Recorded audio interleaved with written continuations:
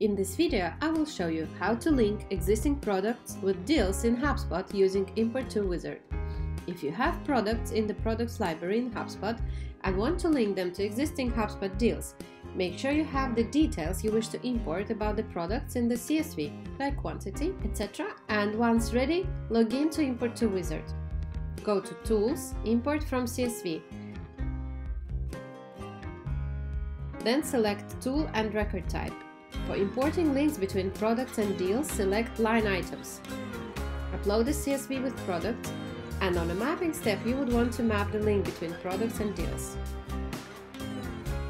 Select the field in the list of mapping which are under the category Lookup fields.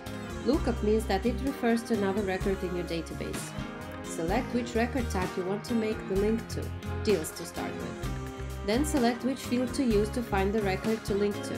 This means if your CSV file contains deals ID and you select ID as the lookup field, then we'll look in your database for the deal ID to find the record to link to.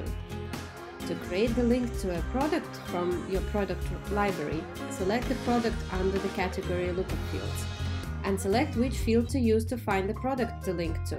I'm using product name as a lookup. We will look in your database for the product name to find the product to link to. Then proceed with other mappings you have, quantity for the deal line item you create, for example, and add all other fields you wish. And once done, press Start Import. You will get the links between deals and products imported and the line items created. You will get the list of all imported items in your screen, and to